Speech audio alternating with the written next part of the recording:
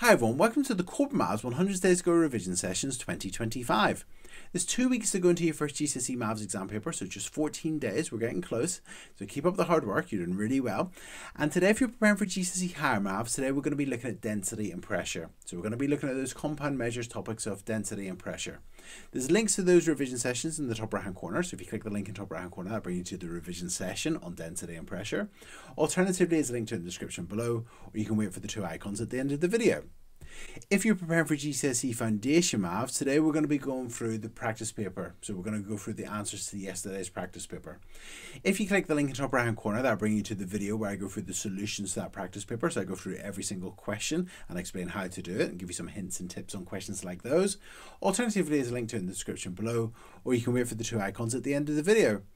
And that's it. So guys, there's 2 weeks to go into your GCSE Maths exam paper. Keep up the hard work. You're doing really, really well. All this hard work and effort you're putting in will definitely pay off. And believe in yourself, you can do this. And also just thanks so much for watching these videos. Thank you. Cheers. Bye.